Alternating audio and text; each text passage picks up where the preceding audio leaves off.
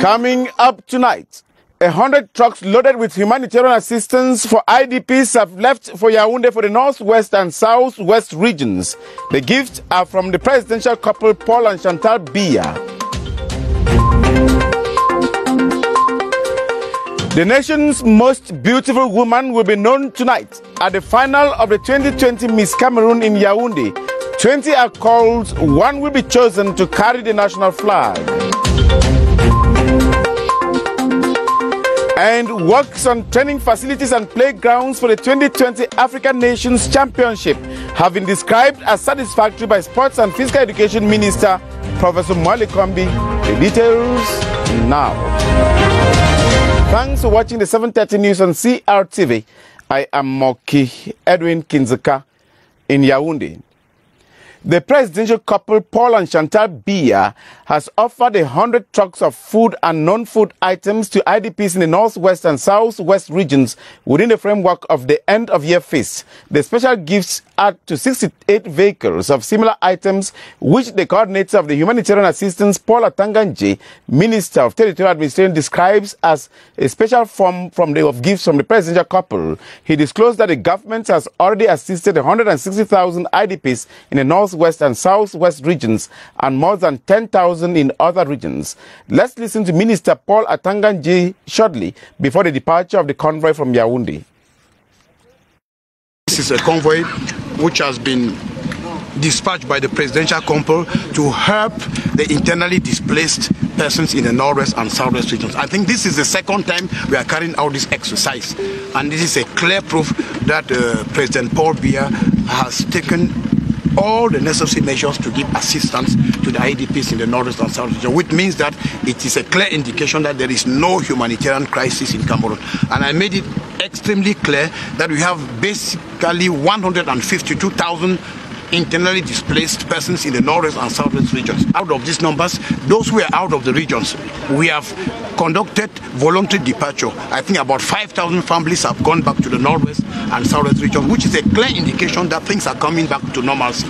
So we are asking our partners who are with us to send the right information, because we are in Cameroon, we cannot have 152,000 IDPs and we hear that we have 600,000 IDPs in Cameroon. I think it's not responsible information. And I said it, by the way, that if I'm bereaved, people should not mourn more than me. So meaning that it's a clear exercise. The humanitarian exercise in Cameroon is that the policies are defined by the government, and our partners will just come and align themselves with the policies which have been put by the government. We have received messages from the IDPs hearing that they have a convoy of 100 vehicles. They are already telling us to thank the presidential couple for this New Year gift, which is a special gift to them, and which is a sign that Cameroon is a country of action and President Paul Biya is a man of action. The Miss Cameroon 2020 competition will be this evening. It's to begin at the Yaoundé Multipurpose Sports Complex in an hour's time, with 20 contestants expected on stage. These most beautiful ladies from the 10 regions of the country have had a hectic day preparing to appear on stage. Our reporter Joyce Tata caught the preparations for us. They just can't wait for the final round of the competition. The reason for these bold smiles they wear. As beauticians make the magic, others are already in a haste to look astonishing, every region represented by the 20 contestants. Meanwhile, some ladies were receiving last-minute moral support calls from family, friends and loved ones. After a stop at the salon, they made their way to the Yaoundé Multipurpose Sports Complex for last rehearsals. A tense atmosphere as the technicians gave last instructions as to how the stage should be managed for the success of the event, and ensuring the red carpet is ready to have top personalities walk on it smoothly. Just at the other end of the hall, the organizing committee had no minute to spare as they held meetings to cut the T's and dot the I's as far as the success of Miss Cameroon 2020 is concerned. Invited guests for the event like Miss Côte d'Ivoire were also present, supervising preparations ahead of the competition. Already,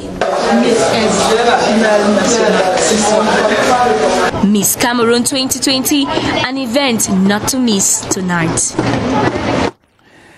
The Miss Cameroon Beauty Pageant, instituted since 2002, has crowned the most beautiful and intelligent women from across the country that display good moral values. With the 2020 edition taking place today at the Multipurpose Sports Complex, Cynthia Saptola takes a look at this competition that tries to showcase the beauty of Cameroon's culture despite the controversies that often surround it. It is a race for the sparkly tiara and bouquet of flowers. The Miss Cameroon Beauty Pageant has over the years endeavored to crown the most representative of Cameroon's culture, beauty and brains. This quest, which has been under the control of the Committee of Miss Cameroon, COMICA, since 2002, has tried to make the selection process as transparent as possible. However, the crowning process is often tainted with squabbles between some contestants and the organizing committee. The Miss Cameroon 2018 contest, a finalist requested compensation for having been fraudulently removed from the top 12. To avoid such disagreements in a contest that each year strives to reward more than just looks, innovations and reforms are made yearly to enhance the prestigious character of the event. For example, the committee in the last edition obtained a younger and more dynamic team to supervise the competition and the management of Miss projects. The same efforts have been made for the 2020 edition to fulfill all expectations. On to a special segment on decentralization. One of the major innovations in the bill to institute the General Code of Regional and Local Authorities promulgated into law by President Paul Biya last December 24 is the powers ceded to local councils. The mayor, who is the chief executive, now has powers to hire some staff which was formerly the prerogative of the central government in Yaoundé. We shall come back to Cynthia Saptola's report, but let's move now to the Multipurpose Sports Complex, where the election of Cameroon's most beautiful woman will be taking place tonight. Our reporter, Emanuela Vemnui, is standing by. Now, Emanuela, what's new out there?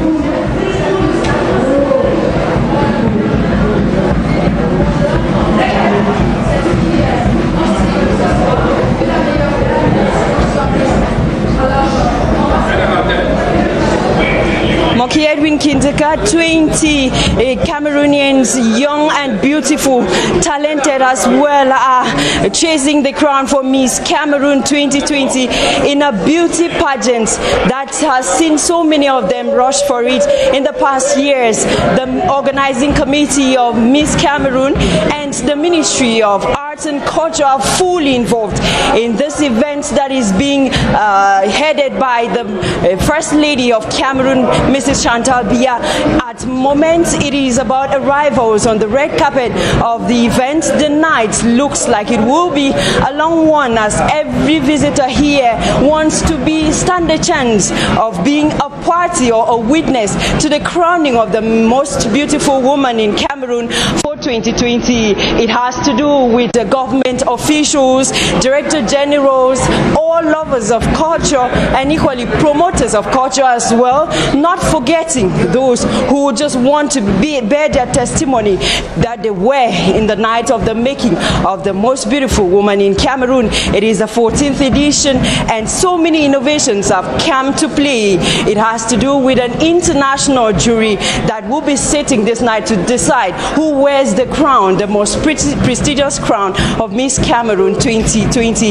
International jury therefore comprised of the president, who is the wife of a special advisor to the minister or to the president of Equatorial Guinea. There are visitors or special guests like Miss England and many others who are part of this beauty pageant. Moki Edwin, I should emphasize that at the moment it is about the arrivals of the different guests to be part of this event. The Minister of Arts and Culture and the President of COMICA are equally in place as the different guests will take their seats at the Yaoundé Sports Complex, expecting the official kickoff of the beauty pageant, and it will be at the end that we shall therefore see who will succeed Amy Caroline Seke as Miss Cameroon 2020. Over to you, Moki Edwin. Wow, thanks, Emanuela. Looking like a Miss Cameroon to be. On to a special segment on decentralization. One of the major innovations in the bill to institute the General Code of Regional and Local Authorities promulgated into law by President Paul Biya last December 24 is the power ceded to local councils. The mayor, who is the chief executive, now has powers to hire some staff, which was formerly the prerogative of the central government in Yaoundé. Cynthia Saptala reports. Before the December 2019 bill to institute the General Code of Regional and Local Authorities, it was the Ministry of Public Service and Administrative Reform that was charged with the recruitment of administrative staff. One major innovation of the new bill, which devolves powers to local councils, is the ability to recruit staff in certain areas. Based on the 116-page document in Part 2 on the rules applicable to councils, Section 160 states that as one of their new competencies, the councils are now responsible for the recruitment and management of nursing staff and paramedics of integrated health centers and subdivisional health centers. What this means is that in the far north region, for example, with its estimated 356 public health facilities, the councils can hire nursing staff in health centers as need be. The same prerogative is given to councils in Section 161, where they now can recruit and manage teaching and support staff of schools found within the municipality. The mayor, as the council's authorizing officer, is, according to Section 209, allowed to perform duties in accordance to the Labour Code and collective agreements. These innovations have been highly saluted as it resolves issues such as the shortage of teaching staff in remote areas of the country. The University of Yaoundé SUA will be run next year with a budget of over 14 billion CFA francs. The budget was decided on the course of a board meeting chaired by Professor Maurice Twente, President of the Board of Directors. Alice May reports. One of the main items discussed during the board meeting of the University of Yaoundé 2 was the adoption of the budget for next year. After deliberations, the sum of 14 billion CFA francs was adopted, and this will be largely dedicated to the payment of salaries of lecturers, research allowances, and the functioning of the institution's library and restaurant. Other projects for 2020 include the building of a fence over the premises.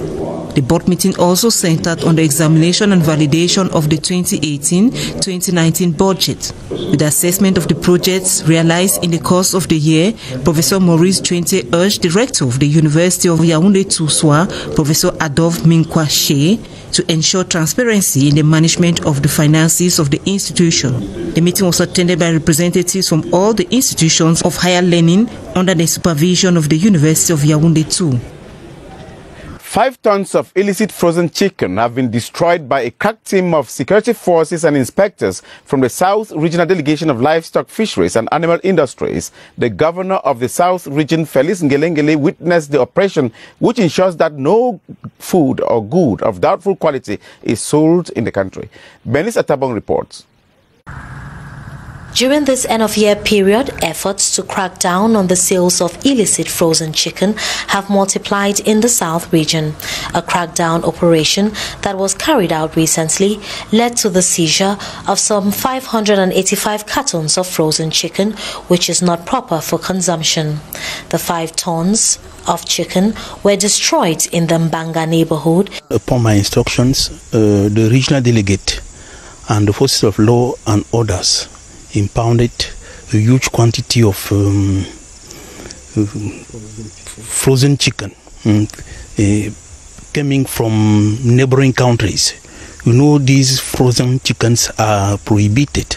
It is a message that we are sending to those who are doing this smuggling activities here in the South region. We hope that by doing so, this phenomenon will be curbed down. Livestock and fishery officials say they will make more efforts to free the South region from frozen chicken, a product whose sales are banned in Cameroon.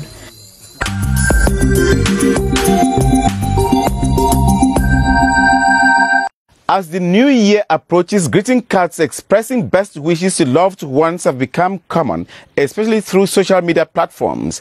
The senders prefer the electronic cards as they are not only easy to figure out, but sending them to destinations is speedy. Joyce Tata talked to fans of social media about their crush for greeting cards. Gone are the days when wishes could only be expressed through design cards. Technology paves the way today for a less costly means of expressing one's wish for family and friends. Now, many customers prefer digital cards because they easily transfer them to their phones and send on WhatsApp. It costs 2,000 to 5,000 francs and could take us 30 to an hour to design such messages. Infographers affirm it is the case with youths, especially because for big structures like ministries, they prefer to print cards and banners. A lot of ministries, enterprise heads come to us to design cards and banners wishing a happy new year. To them it is serious and goes a long term. Some Yaoundé city dwellers say as technology evolves, they too do same as far as expressing their wishes is concerned. Personally, I've had to send my wishes to family friends using the social media because things have changed today. This means it's easier and less costly. But some still hold that sending messages on social media isn't tangible. Instead, having a card which could be seen at all times is preferable. If you want to talk about the physical part, you can get that physical by digital part. It's important to have the two.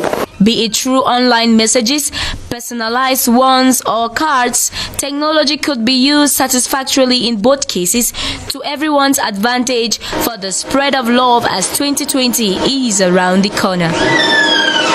2019 is ending as a year the government made several strides to revolutionize Cameroon's digital ecosystems. One of such is the digitalization of public administrations, wherein ICTs are being used to facilitate work and the population's access to certain services. Yoti Kalelisonga reviews the digitalization of Cameroon in 2019. Bafoussam this year was host to officials of the Ministry of Public Service and Administrative Reform who educated the population on CGPES, a computer interface where civil servants and other public service personnel can have their files treated without necessarily traveling to Yaoundé for the same results. We also have interconnection of many councils and many other things that have been effective. It is about the development of the content. Tax is not an enjoyable thing. You want to facilitate the way taxes are being paid, and the custom have been making strides in this area, as well as the Ministry of Finance, in ensuring that certain services are online. We are also working with the Economic Commission for Africa to try and implement some of the aspects of e-government. It's just about inserting telecommunications, ICTs in almost every aspect of governance. That's the core. Branch bank operators too united forces to see how digital banking can become more effective in Cameroon. For the last 4 or 5 years, the banking sector has been disrupted from the old brick and mortar banking to what we now know as digital banking in many forms, be it internet, be it SMS, be it mobile banking. It's an ecosystem that we're talking about and that we're trying to create. Cameroonian budding digital stars were also on the spotlight this year during the ICT Innovation Week, which saw some 15 startups compete for the special prize of the head of state. A series of reflections on frequency band allocation to improve on radio communication in Cameroon, as well as meetings to assess the progress of the Central African Backbone Project were other priority areas this 2019, all geared towards fast-tracking the country's digital economy.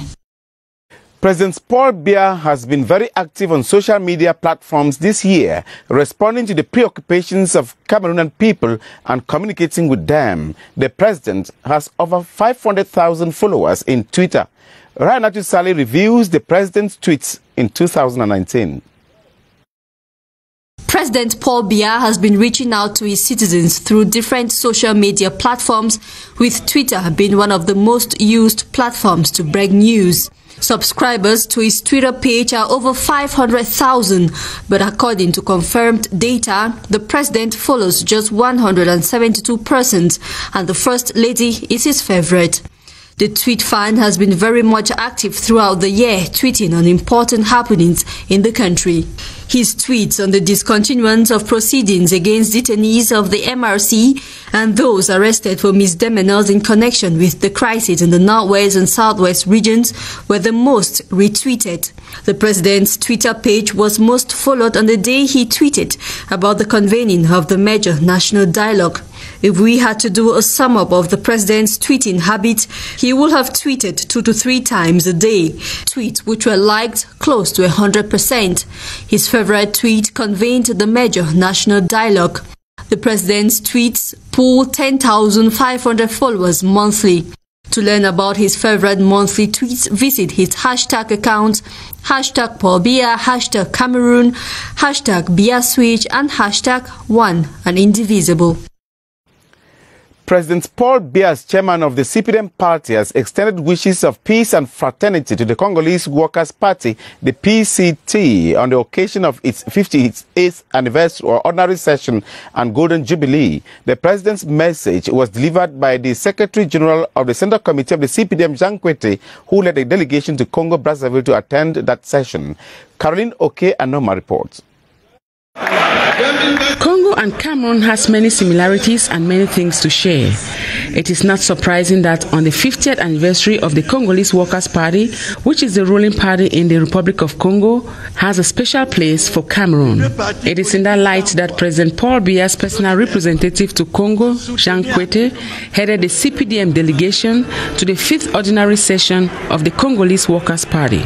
Les deux partis politiques s'emploient. The two political parties have as goals to effectively support government's efforts and actions of both presidents to ensure national development, continuous improvement of living conditions, reinforce bilateral cooperations, and consolidate multilateral links both at the international level and sub-region where Congo and Cameroon belong. During his keynote address, the Secretary General of the CPDM party also transmitted President Paul Biya's New Year wishes as national president and as militant of the CPDM party, but most of all, as a brotherly country whose main goal is to consolidate and reinforce peace, security, and stability, as well as dialogue between the nations, especially in the CEMAC sub-region. The ceremony was heavily attended by political party, militants, members of the diplomatic mission, and friends from all over the globe. The Auxiliary Bishop of Bamenda, His Lordship Michael Bibi, has been appointed as Apostolic Administrator of the Diocese of Boya. The papal appointment was made public in the Vatican this Saturday, December 28, 2019. Bishop Bibi has to take up residence in Boya. He, however, remains Auxiliary Bishop of Bamenda. Winston Lebka reports. This is the man chosen by the Supreme Pontiff, Pope Francis, to take up responsibility as interim pastor of Boya Diocese. He is His Lordship Michael Miasbesue Bibi, aged 48. His Lordship Emmanuel Bouchou had tendered in his resignation, and the Holy Father accepted because he has reached the age of retirement. And when the bishop tenders in his resignation and the Holy Father accepts, if another bishop has not been appointed, the Holy Father sends an apostolic administrator. Bishop Bibi, however, remains Auxiliary Bishop of Bamenda and will be resident in Boya, where he is to take up responsibility as Apostolic Administrator. So we're running between the two dioceses until when the Diocese of Boya will have a local ordinary, will have a bishop. Many people have been sending messages of congratulations to the Right Reverend Michael Bibi, amongst them the Archbishop of Bamenda, His Grace Cornelius Fontem Eshua, who in a communique wished him every success in his new pastoral responsibility.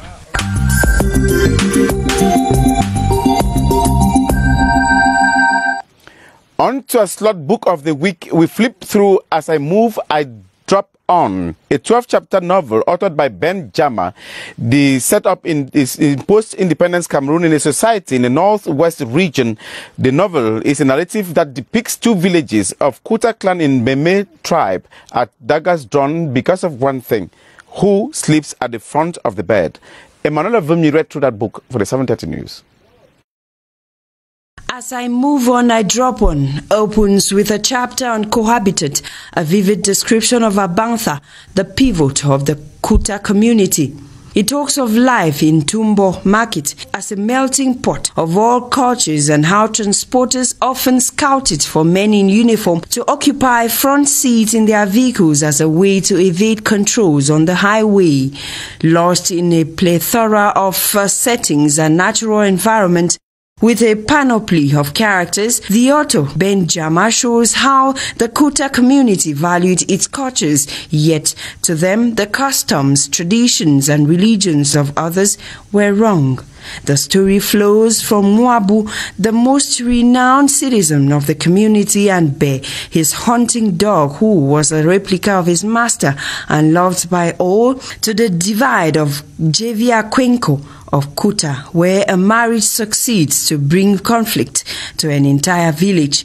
Through the 12 chapters of the novel, Ben Jama presents the traditions of the Kuta people and how culture was taken as life itself. The author, Ngi Christopher Nto, is head of service for administration and personnel in the Faculty of Education in the University of Bamenda and honors his lone surviving uncle, Ta Benedict Jama, with the pen name Ben Jama. Sports and Physical Education Minister Professor Narcisse Molekombi has expressed satisfaction with the state of advancement of work in the different stadia to host matches for the 2020 African Nations Championship. He visited the different training facilities and playgrounds in Yaoundé today. Bodwin Sama tells us more. Minister Narcisse Molekombi's visit to the different play and training grounds comes barely 3 months to the start of the 2020 African Nations Championship, as the minister's first stop was at the military stadium, where everything here is ready, and the stadium will be used as a training ground by teams to be based in Yaoundé. His next stopover was at the Olimbe Sports Complex, where officials of McGill Construction explained why they had to carry all over with the drainage system on the field of play before working on the pitch.